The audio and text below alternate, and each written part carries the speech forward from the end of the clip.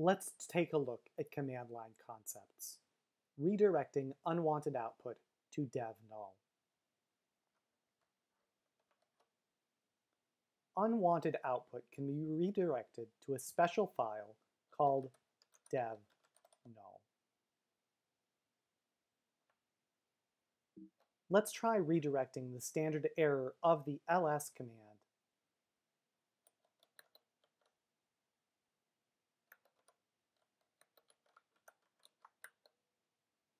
This directory does not exist, so ls produces an error message.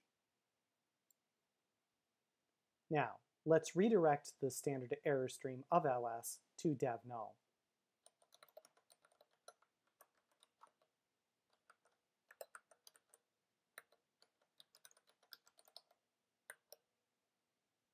We no longer observe the error message.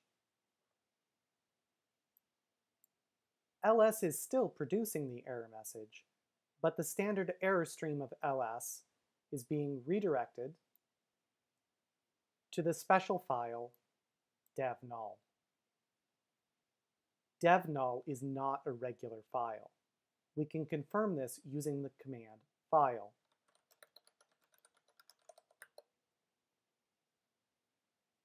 We can also confirm this by attempting to open dev null using less. Let's use less to examine the effect of redirecting dev null. This results in an error message that dev null is not a regular file. We can similarly use dev null when redirecting standard output.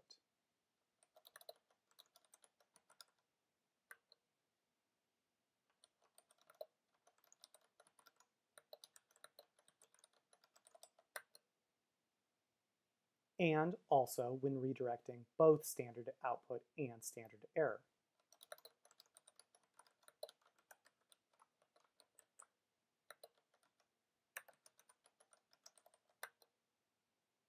The use of dev null can be useful whenever we wish to discard the results of an output or error stream.